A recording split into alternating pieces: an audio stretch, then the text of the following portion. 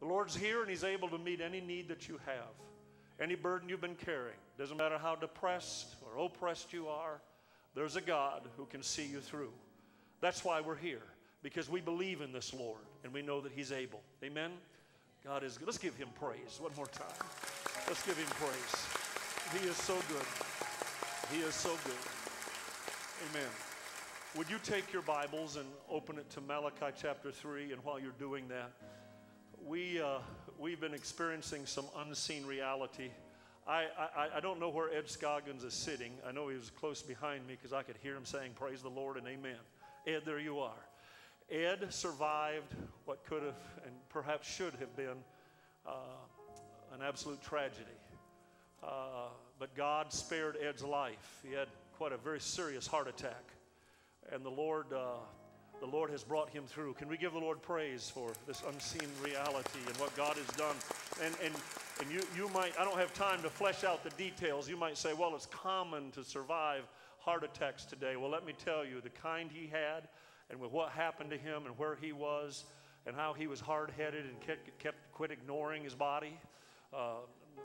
That's not humor, Ed. I'm being serious with you. But anyway, the Lord is good, and we celebrate our brother standing here today. Because God is good. Dolores, I don't know where you are. Dolores, Doy and Dolores, somewhere in this room, Owens. We got a note, Doy and I are so thankful that extensive testing this week gave positive results in regards to my breast cancer diagnosis. I am absolutely thrilled. Your prayers have been felt. Please continue as I continue to take precautionary treatments. But God is good and has answered my prayers. Can we give the Lord praise for that? Yes, He's at work. He's at work. We give the Lord praise for that. Malachi 3, beginning with verse 1. Behold, I send my messenger, and he will prepare the way before me, and the Lord whom you seek will suddenly come to his temple.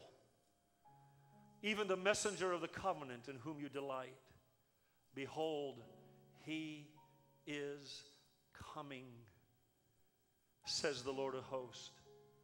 But who can endure the day of his coming? And who can stand when he appears? For he is like a refiner's fire and like launderer's soap. He will sit as a refiner and a purifier of silver. He will purify the sons of Levi and purge them as gold and silver, that they may offer to the Lord an offering in righteousness. When the offering of Judah and Jerusalem will be pleasant to the Lord, as in the days of old, as in former years. I want to drop down to verse 10. Bring all the tithes into the storehouse, that there may be food in my house. How many want food in the house of God? That there may be food in my house. And try me now in this. Try me now in this, says the Lord of hosts, if I will not open for you the windows of heaven and pour you out for you such a blessing that there will not be room enough to receive it. Some of you think you know where I'm going, but you don't. Father, make it easy to preach. In Jesus' name, amen. You may be seated.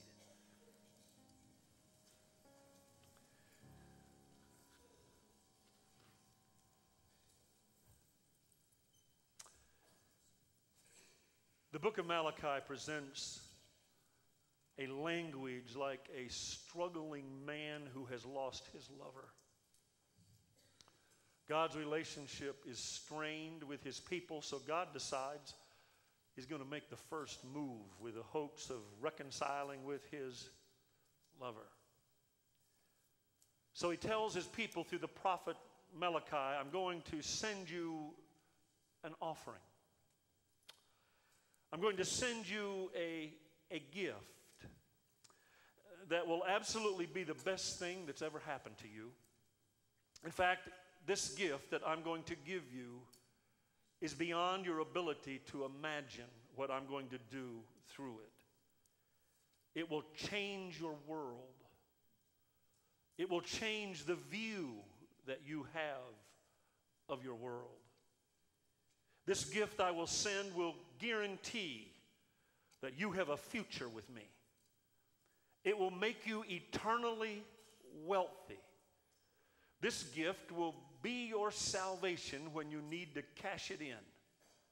It will be your provider when you need provision.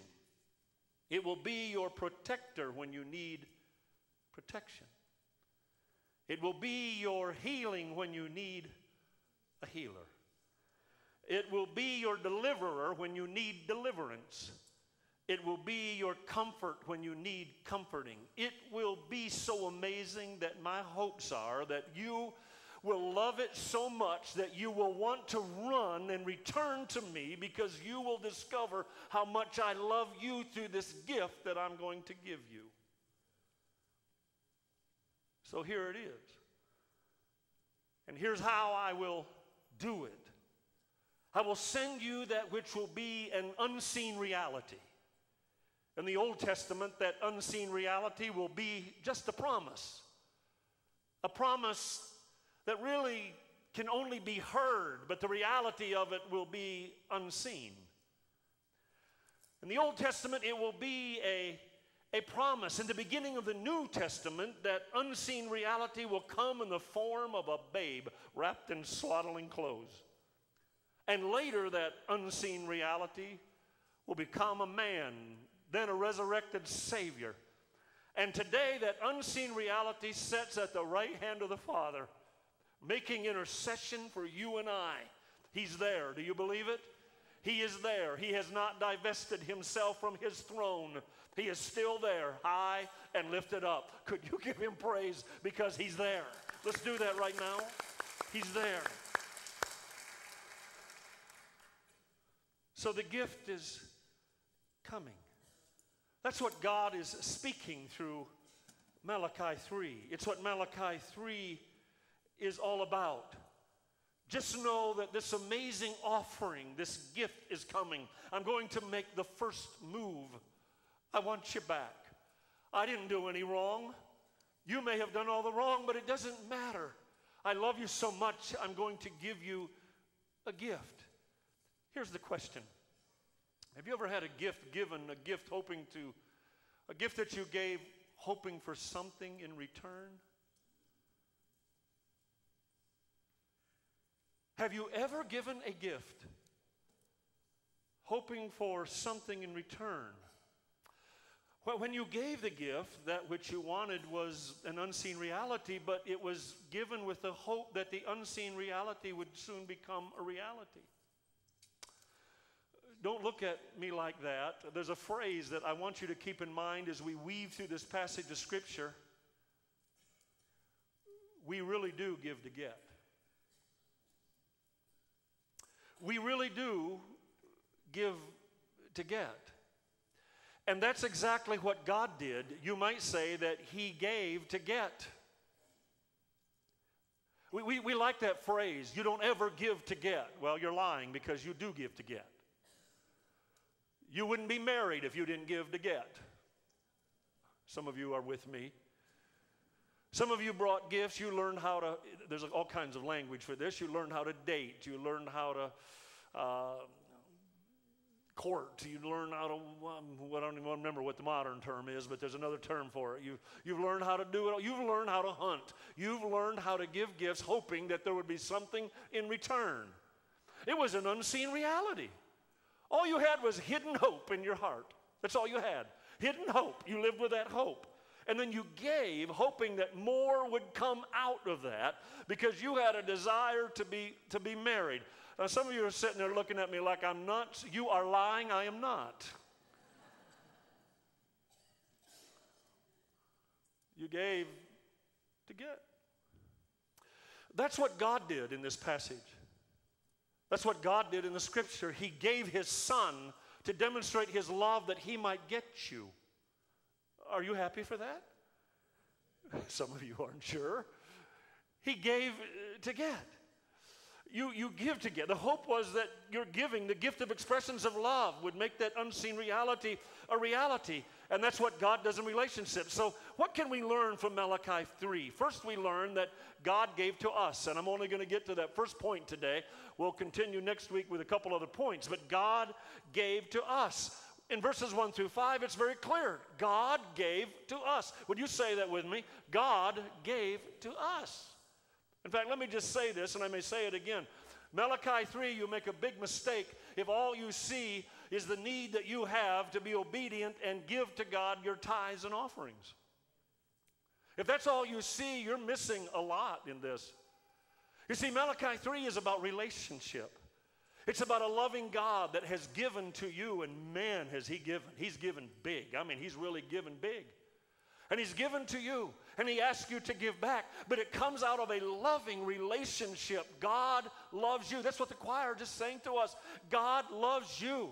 And there's another way of saying it. Oh, how he loves you and me. God loves us, so God gave to us.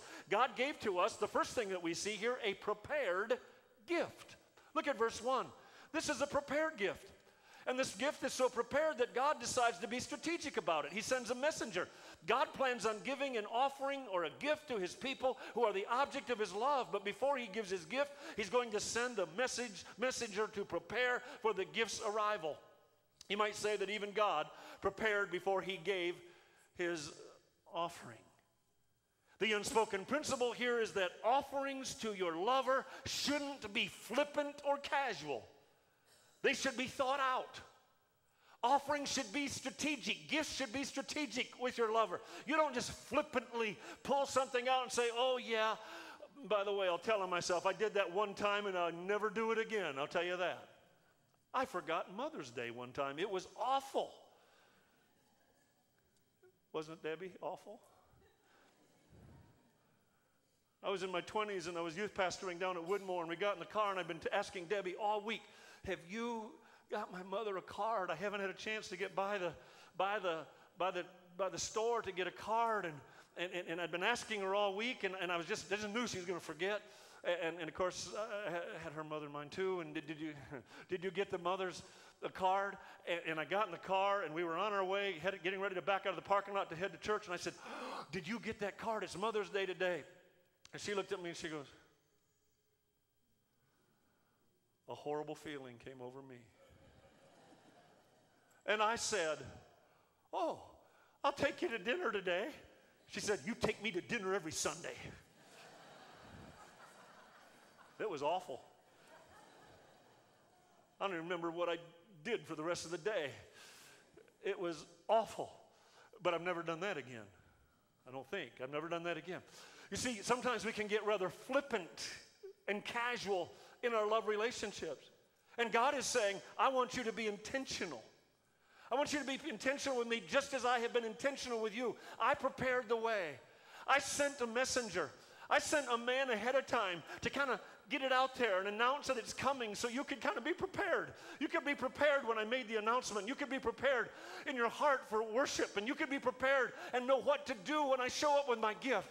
And so I'm going to send a messenger so it's not a surprise to you or it's not a secret to you. I want you to know that the day is coming. The day is coming, so get ready. Get ready so if you really want to, you can give back to me, but I'm going to give to you anyway. I'm going to give to you whether you give back to me or not, because I love you so much, but it would be wonderful if you knew I was coming. It'd be wonderful if we could just kind of prepare for this whole thing. That's what God has in mind. Do you get that? A messenger. I'm going to send you a messenger. In his preparation, he said that he would send a messenger whose role it would be to announce the coming of an offering or a gift to mankind. An unimaginable gift was on the way. Read Mark and Luke and see how God strategically set up this gift with preparation. The message was very simple. Later in the New Testament, we see the fulfillment of the prophecy in the life and the ministry of John the Baptist. That's the messenger. This is a prophecy that John the Baptist is going to come. So when you start hearing this announcement, get ready. Armed with a simple message of repent, for the kingdom of God is at hand, he began to say, there's one coming after me who's much greater than I. You think my message is something, and you think you're finding amazing things in God through my message, but there's one coming who's I'm not even worthy to bend over and tie up a Velcro on his sandals. He's amazing. I don't know what to tell you except he's so much bigger than me. And begin to proclaim this message. God didn't just casually drop his offering into the world basket as it turned and floated by. He gave with strategic intentionality. And this is clear that after the offering was given, John declared in John 3:16, oh, you've all heard it. For God so loved the world that he gave his only begotten Son, that whosoever believeth in him should not perish, but have everlasting life. What a gift. Could we give him praise for that gift, that amazing gift that he has given us? It's amazing. God was prepared with his offering. And so should you and I be prepared with our gifts that we bring to him. Pastor Jason has encouraged you to stop and think before you let the offering pouch pass by. Question should be asked, why am I giving? What is God saying to me about my giving? What should I be giving? You and I cannot answer those questions in a fleeting moment when all of a sudden offering sneaks up on us. It's just what we do. I've been raised in church, so it's just what we do. And if we're not careful, we'll get flippant and casual about the very thing that God wants from you. Your money is just a symbol and a sign of where your heart is. Some of you are aggravated because I've even brought money up in the subject today. I've had people, when you just touch the topic, who won't come back next Sunday or they'll walk out and leave. I've had that happen. Just because you touch the subject. You see, when that's there, there's a bigger problem than your money. There's a heart issue. And if you take that position, I'm going to tell you unequivocally and very boldly, out of love, you have a heart issue. And God wants to work on your heart, just as he wants to work on my heart and your heart. This is not about money. This is about a right heart. And when the right heart is there, I'm telling you, when the right heart is there, and you have a loving relationship with him just like you might have with another human being, you can't help but want to give. You want to give. You want things to be good. You want favor, to share favor back and forth. I'm telling you, it's a heart issue. And if there's anything that you see in Malachi 3, that's exactly what you see. You find later God crying out, return to me. Come to me. Come to me. The tithes and offerings are a byproduct of that. And you just come to me. I've given you a gift, so would you give back to me? It's a heart issue. Could somebody say amen? Listen to the Apostle Paul's instructions in 2 Corinthians chapter 9, verses 5 through 8. Therefore, I thought it necessary to exhort the brethren to go to you ahead of time. Did you catch that? Ahead of time, and prepare your generous gift beforehand. How many of you would have liked that? For some guy to show up and prepare the way for the offering and to say, get ready. We're going to be taking offering on such and such a date. Could you get your plans and get ready because you're going to need to give. Some of us would get real uncomfortable with that. But the Apostle Paul actually said, that's what I want you to do. I want you to think about what you're doing. You know, we sing, and I'm just going to back up. We can get real flippant about worship. We can get real casual about, well, I'm not talking about your emotional response. I'm not talking about that at all. I'm not pushing for any kind of emotional response. I'm talking about the heart. We can get so used to the stuff that goes on in our worship experiences, and we can get flippant and casual. But I'm telling you, our Lord wants your heart. He wants your heart. Bring your heart to the table when you take communion. Bring your heart to the family room when you sing. Bring your heart when you open up your wallet or you type in a text number or you give online. Bring your heart to the experience and say, oh God, I thank you for the way you've blessed me. I thank you for your blessings to me day by day. I thank you that I have provision. I thank you that I have a job. Thank you for your many blessings that you've given my life. Thank you, thank you, thank you for what you do for me. That's the way we should approach worship. Now, could we give him praise from our hearts today? From our hearts. That's what God wants, is our hearts. You see, when a gift has been thoughtfully prepared, when a gift has been considered and its presentation has been thought through, then the receiver is blessed. Let me say that another way. When a gift has been thoughtfully prepared and when a gift has been considered and its presentation has been thought through, then the gift has more meaning to the receiver. I've watched some of you do amazing, thoughtful, creative things when you're just getting ready to ask your spouse to marry you. I should say you men when you ask your women to marry you. Creativity. Thought through. You offer a valuable gift, a ring, and you wait for the answer. Most of you know what the answer is going to be before you do it, or you never do it. Am I right? You've already sent messengers out, and you've tested the waters. Because woe unto us if we're ever rejected, Greg. It's not pretty. Do you get what I'm saying? And when that gift is thought through, and the presentation is thought through, it's so much more meaningful to the receiver. Do you understand what Pastor's driving at today? When you think and pray about your giving, when you pray about what you're doing unto the Lord, when you pray, God, what do you want me to do? How do you want me to do it? How do you want me to present this to you? Am I making any sense?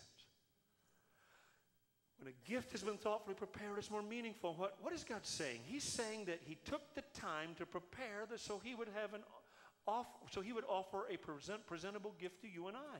God took the time to prepare. The question is, why are we so casual with him when he hasn't been casual with us? Why are we so flippant with him when he has not been flippant with us? God gave a gift that was thought through. It had tremendous value, a gift that would come wrapped in swaddling clothes, a gift that would cost heaven greatly. It was valuable. This gift was presented to mankind with strategic planning, insight, and preparation. And those are the exact qualities he wants us to possess when we give to him. That's good stuff, Pastor Kelvin. He loves us so much, he takes the time. So much he loves you and I. Not only did God give us a prepared gift, but God gave us a pure gift. Look at verses 2 through 5. You will find some unique words there, like refine and laundress, soap, and all kinds of stuff like that. I mean, this was an amazing gift. And for you to be a gift that's presented back to God, you needed cleaned up. You needed cleaned up. You couldn't just walk into his presence. You needed cleaned up. And the gift that he sends is so amazing. Not only is it valuable, not only does it give you eternal life, not only does it, I've already mentioned amazing things that this gift does for you day by day that comes out of the relationship we have with him, but he also cleans you up. We see this, how he refines. Look at verses 2 and 3. And who can endure the day of his coming, and who can stand when he appears? For he is like a refiner's fire and laundry soap. And he will sit as a refiner and a purifier of silver. He will purify the sons of Levi and purge them as gold and silver, that they may offer to the Lord. When you bring your offering to the Lord, it is worthless unless you've been cleaned up by him. Because when you drop your offering into the offering pouch or any gift that you give, you need to understand you're giving to him. And to come to him, you have to have a Jesus that's covering you. You have to have a Jesus. And it's not about you just giving your tithe and offering. It's all his anyway. In fact, he really doesn't need it to survive. He asks you for it because he wants you to prove your love back to him. Boy, this is good, Pastor Kelvin. This is good. It really is. And you have to be ready to give. Over and over, we're told that your sacrifices are worthless if your heart's not right. What are you saying, Pastor Kelvin? I'm telling you that there is a blood screen that exists between you and your Heavenly Father. And that's that refiner's soap. That's that laundry soap. That's that purification. And when God the Father looks at you, Dennis, looks at you, Greg, looks at you, Bill, looks at David, doesn't look at any one of us. When God looks at us, he looks at us through that blood screen. I've told you this before. And what does he see? He does not see your unrighteousness. He does not see your miserable failures this week. He does not see your dirty mouth this week. He does not see that you have in your heart something against somebody. He doesn't see any of that. What does he see? He sees purity and holiness. He sees righteousness. He sees good things. Why? Because there is a blood screen that has you and I covered. It is a refiner's soap and a laundry soap that washes us clean. Could you give him praise for that? Yes. Oh, hallelujah. Hallelujah. How many proudly would say, I've been washed by the blood of the Lamb, and I thank God for it? Yeah. You say, Pastor, you're rather excited about that. Yeah. Oh, yeah. I'm really excited about that because I know what a mess I've been. And I know what a mess I'm capable of being in the present. And it's only because of God's grace. His grace refines. He has results. A pure gift has results. God's gift refines so that we ourselves will be presentable before Him. Not only did God give you and I a gift that is pure, but a gift that pursues. Look at verses 6 and 7. He says, He remains the same in His pursuit, for I am the Lord, I do not change. Therefore, you are not consumed. Aren't you glad He loves us? Well, you ought to. Some of us got all excited at football games yesterday. I didn't go. Glad I didn't after I heard the score. But I'm just as capable of getting as excited at a football game as you are. You just ask my family. My wife would go in the other room sometimes. We get excited. But when you start talking about this idea that you are not consumed because I love you. You have breath in your body because I love you. I could melt your stuff down right now. I could say drop dead and you'd drop dead. But I don't. Because I love you. I love you. I don't know that we grasp the love of God. We sing about it. We'll talk about it now and then. But I don't know that we grasp it. He says, do you understand? You might even deserve to be consumed because I'm holy. You deserve to be consumed, but I don't because I love you. You see, that love is unchanging. It remains the same. He keeps giving. He keeps pursuing. That's what He's telling us. He keeps pursuing. His intent remains the same, and that is to have your affection, to have your affection back. He wants relationship with you, and because of this, He represses judgment. Thou art not consumed. He loves you so much that He represses the level of judgment we deserve. That doesn't mean that He never judges. That doesn't mean that He never disciplines, but He represses the level of that judgment. Aren't you glad He has repressed the level of that judgment? Malachi 3 brings this frustrating relationship God has with His people to a head. And He lays it on the line. Basically, God is saying, I will not lose you. I will not lose you. I will repress my anger and not consume you. Instead, I will give you a gift, an offering that you will not be able to refuse. Malachi 3 is not about money. This is a major misunderstanding of money. Money was simply a symptom of their lack of love for God. The mismanaging of money was a heart problem. A key word, which would be a symptom of the relationship problem God has with His people, is withholding. You'll find that in verse 8. You're withholding. You're withholding your heart. You withhold your money, yes, but the reason you're withholding your money is because you're withholding your heart.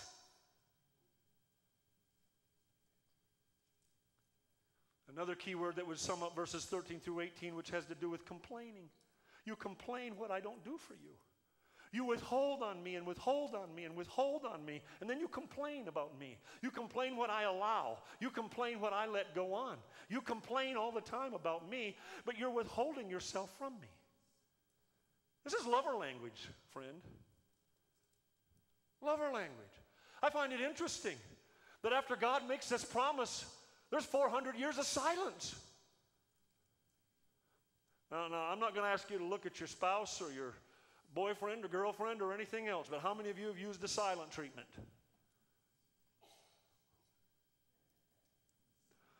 Ooh.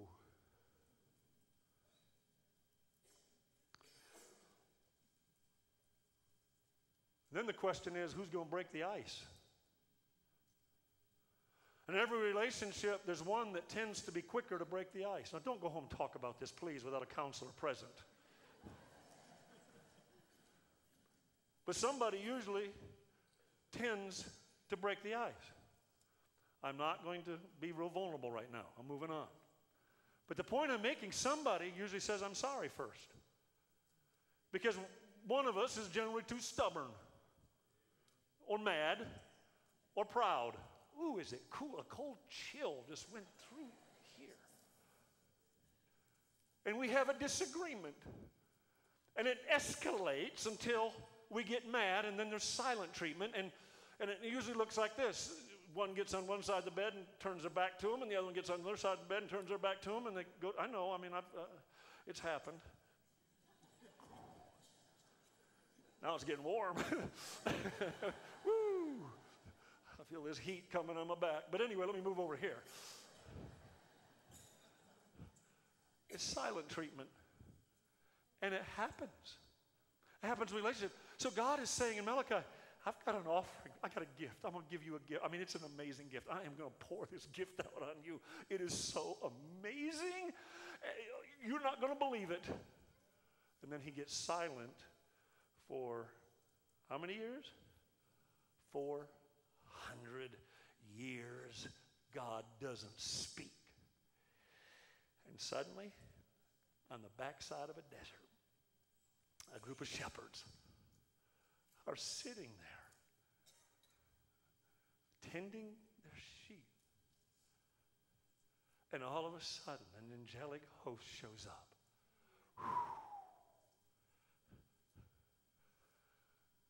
The gift is here. Unto you a child is born. That unseen reality of that promise is now a reality. He's in the form of a little bitty babe who looks so weak lying in a manger. Wow. I don't know, I can't help it. I want to give him praise. I'm so glad he has given this gift to us, to mankind. Where would we be without him? Could we do that right now? Lift it up. Lift it up. Come on, give it to him. Thank you, Lord. Give it to him. Thank you, Lord. This whole giving business requires a return, and I'm going to close with it. God gives to get through giving. God pursues you and I, and get this, through your giving to God, you pursue him. I experienced this weekend. I felt so bad yesterday, and I talked to Kyle and April just a little bit about it. Jacob is 8, Isaac is 3. And these guys spend the night many times when weekend hits. If Papa and Mimi are in town or our schedules aren't killing us, we'll try to get them over on a Friday night. And Isaac's 3 years old. He's getting strong. I'm not just strong physically, but strong-headed. And he interrupts Jacob's world. This little conflict thing is starting. I've watched it kind of develop. And yesterday morning, and I find myself giving to them. I can't explain to you. I love to give to them. I have a feeling that's the way our Heavenly Father is with us. I can't give everything because they're not capable of managing it, but I love to give to them. I love to give to my grandchildren. Anybody else like that? You love to give. And I just love to give to them. And I'm going to be honest with you, I give to get. I give to just, I bend down little Isaac, bend his neck up, and he wants to kiss. He's got this thing going, he just can't kiss me on one side, he got to kiss me on both sides. No, you that don't understand that, and you think you think what you want to. You just wait till you get there. And I'll give to get that. Yesterday, I guess it's the second time he's been with us, and I had to just pop him. I kept telling him, don't do that. And Jacob, he's making Jacob mad, and Jacob wasn't helping matters either. But he brings in his suitcase, and he decides he's going to roll it across our bedroom. So he's rolling, that's okay, that's tolerable, but he rams it into Jacob. So it happens 3 or 4 times. I kept telling him, don't do that. Take the suitcase back, don't bring it back in here. A few minutes go by, here he comes. So I really got on him. I said, you take that suitcase back out here now. Your papa's not going to tell you one more time. Now get it out. Oh, you'd have thought I killed him. I saw there's a little rebellion. I'll do it because you're bigger than me, but that's the only reason I'm doing it. So he goes out and throws himself on the couch. Well, I felt the Holy Ghost come on me. Well, I went out to that couch, and I said, what are you doing? Yeah. I took his hand. You can go turn me in if you want to. That's all I did. You'd have thought I killed him. I said, you don't ever act that way around your papa. When he tells you to do something, I expect it to be done. Well, I'm feeling bad. I'm feeling bad. I didn't even want to talk to Debbie about it. We get them all to Cracker Barrel. I have to pay the ticket. That's okay. Well, then I heard him say on the way in, he wanted one of those M&M things, fans filled up with M&Ms. And I thought, what I was preaching today. And I thought, I'm going to give this to get something back. So we went through breakfast, and he's walking out, and I said, hey, want one of those? His eyes got that big. I didn't even ask his mom and dad. I didn't give a rip what they thought.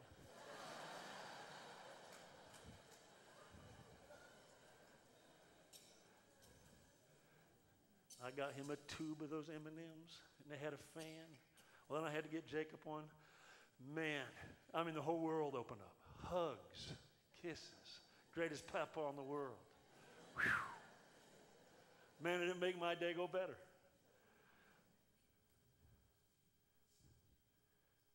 Do you understand what I'm saying? You have a heavenly Father.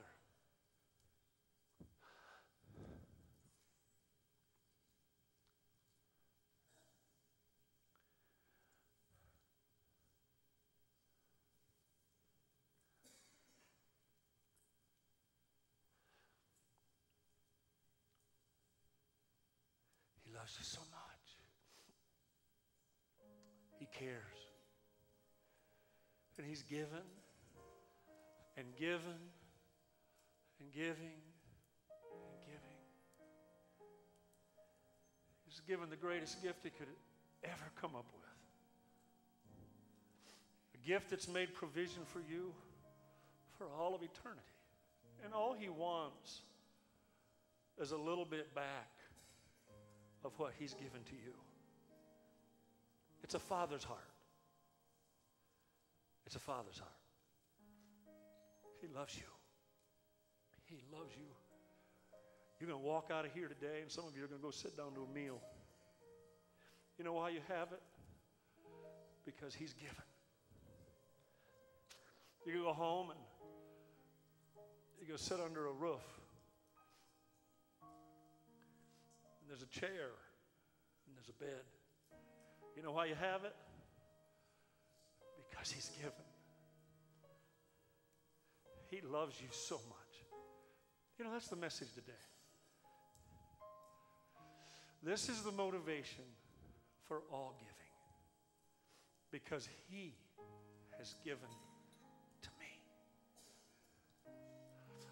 So, Malachi 3 is not just about giving. In fact, if that's all you're hung up on is verse 8, 9, and following, you're missing what Malachi 3 is all about. It's about a loving God who gives big gifts and who's done big things. And you know what He wants to do? He wants you to know this. This is for some of you who feel so unloved. If you can't get a hold of this, of what He's already done for you, can you understand that He continues to give to you and give to you? You might not get everything you want, because if I gave Jacob and Isaac everything they wanted, it could cost them their lives. It could destroy them because they can't manage it. We may not get everything we want, but God keeps giving, and He knows what you need, and He loves you.